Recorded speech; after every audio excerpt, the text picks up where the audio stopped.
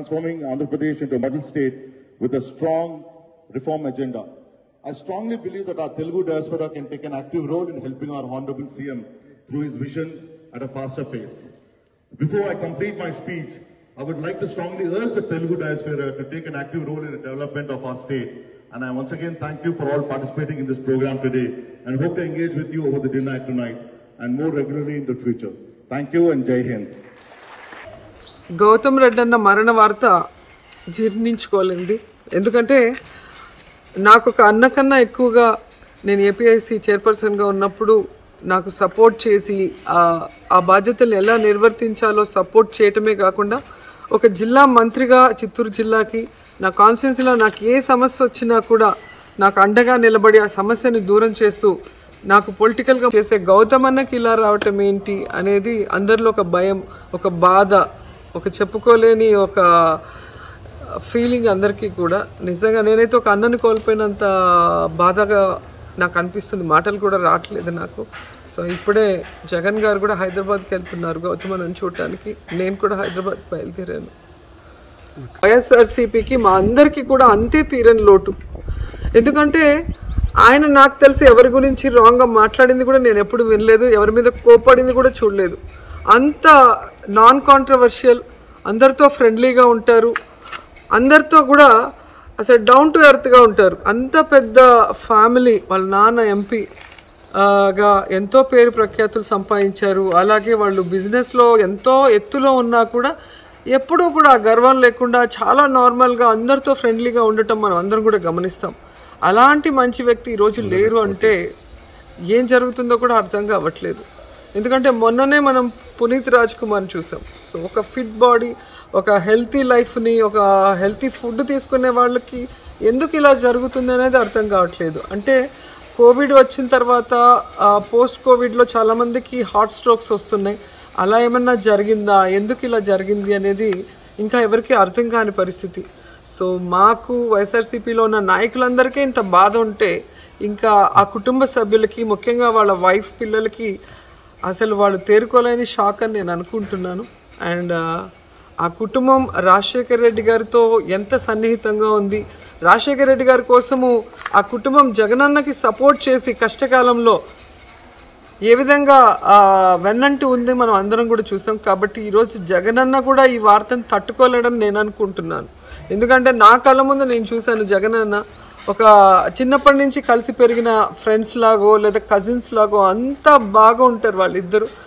అసలు అన్నకి అంత సపోర్టివ్గా నించున్న ఐటీ మినిస్టర్ గారు ఈరోజు ఇటు ఐటీ మినిస్టర్గా అటు బ్రదర్గా రెండు రకాలుగా జగనన్న గౌతమ్ అన్నని ఈరోజు మిస్ చేశాడు.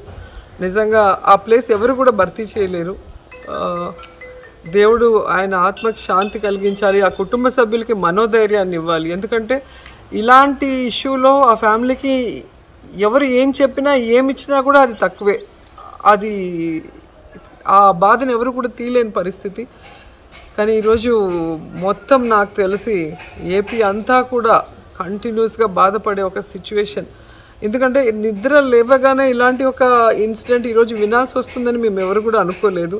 చాలా దురదృష్టకరం, చాలా బాధాకరం. ఈరోజు మా అందరికీ కూడా చాలా సాన్నిహిత్యంగా ఉంటూ ఎప్పుడు కూడా చక్కగా నవ్వుతూ పలకరిస్తూ ప్రతి ఒక్కళ్ళు కూడా మంచిగా పలకరించే వ్యక్తి గౌతమ్ రెడ్డి గారు అకాల మరణం అనేది చాలా బాధిస్తుంది.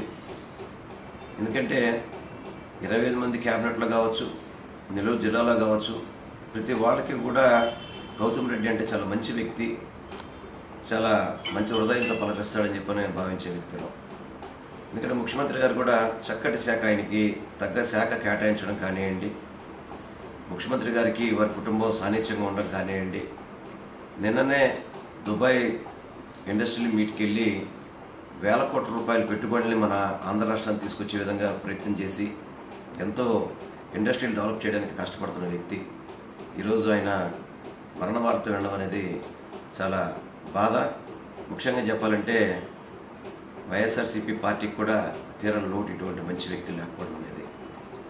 వారి ఆత్మకి శాంతి కలగాలని, అదేవిధంగా వారి కుటుంబానికి నా ప్రగాఢ సానుభూతిని తెలియపరుచుకుంటూ ప్రతి ఒక్కళ్ళు కూడా ఆశ్చర్యపడే విధంగా ఈరోజు ఇది కార్యక్రమం అనేది చాలా బాధించగలిగే బాధపడే విషయం.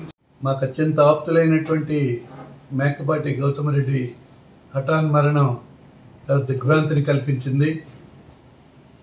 ఉన్నత విద్య చదువుకొని విదేశాల్లో ఒక సమర్థవంతమైన సహచర మంత్రిగా మాతో కలిసి జగన్మోహన్ రెడ్డి నాయకత్వంలో పనిచేసినటువంటి గౌతమ్ రెడ్డి చాలా మంచి ఉన్నతమైన వ్యక్తిత్వం కలిగినటువంటి నాయకుడు,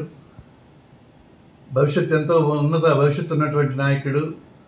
మరి ఆనాటి నుంచి రాజశేఖర రెడ్డి గారి అండగా గౌతమ్ రెడ్డి తండ్రి, అలాగే ఈనాడు జగన్కి అండగా గౌతమ్ రెడ్డి గారు ఎంతో అండగా ఉండేటటువంటి కుటుంబం అది. మేకపాటి రాజమోహన్ రెడ్డి గారు చాలా సౌమ్యులు, పెద్దవాళ్ళు. అటువంటి వ్యక్తి కుమారుడు, మాకు అత్యంత ఆప్తుడైనటువంటి గౌతమ్ రెడ్డి మరణం తీరని లోటుగా మేము భావిస్తున్నాం వైఎస్ఆర్ పార్టీ శ్రేణులని. ఈ రాష్ట్రంలో ఎంతో భవిష్యత్తు ఉన్నటువంటి నాయకుడిగా మా అందరం అనుకున్నాం. మరి ఇంత అకాల మరణం, గుండె నొప్పితో చనిపోవడం అన్నది చాలా బాధాకరం. మరి ఆయన కుటుంబానికి ప్రగాఢమైన సానుభూతిని వాళ్ళ నాన్నగారికి, కుటుంబానికి నేను తెలియజేస్తాను. గౌతమ్ రెడ్డి గారు మరణించడం చాలా బాధాకరమైనటువంటి అంశం. యువకుడు, ఉత్సాహవంతుడు. రెండోది ఇంత చిన్న వయసు, 50 సంవత్సరాల వయసులో ఒక వ్యాపారవేత్తగా ఉండి మరి రాజకీయాల్లోకి రావడం, వారి తండ్రి గారు మరి మేకపాటి రాజమోహన్ రెడ్డి గారు, వారితో కూడా మరి చాలా సన్నిహితం ఉన్నటువంటి వ్యక్తిగా వాళ్ళ అబ్బాయి ఇప్పుడిప్పుడే రాజకీయాల్లో కూడా పైకి వస్తున్నటువంటి తరుణంలో 2 సార్లు శాసనసభ్యునిగా, మరి ఈరోజు ఇండస్ట్రీ ఐటీ మినిస్టర్గా ఆంధ్రప్రదేశ్ రాష్ట్రానికి ఇండస్ట్రీస్ రావాలి, ఐటీ రావాలని తన ప్రయత్నం గత 3 సంవత్సరాల నుంచి చేస్తున్నప్పటికీ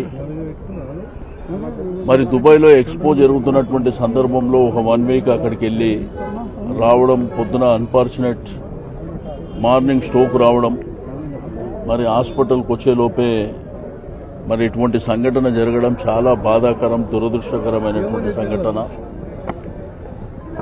తనకు కోవిడ్ పాండమిక్ ఉన్నప్పుడు, కోవిడ్ అప్పుడు కూడా తనకు కొంత ఇబ్బంది జరగడం, మరి ఈరోజు మార్నింగ్ ఈ పరిస్థితులు రావడం అనేది మరి అందరినీ కూడా కలిసివేసేటువంటి అంశం.